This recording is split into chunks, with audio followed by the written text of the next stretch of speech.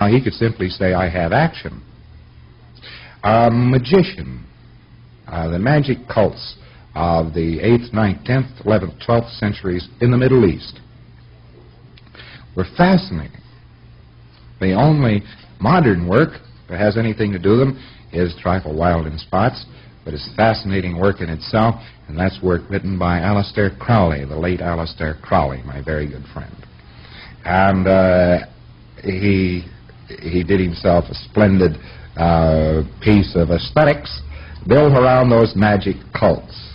It's a very interesting reading to get a hold of a copy of a book, quite rare, but it can be obtained, The Master Therion, Therion, The Master Therion by Aleister Crowley.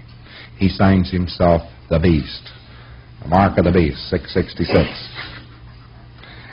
Very, very something or other.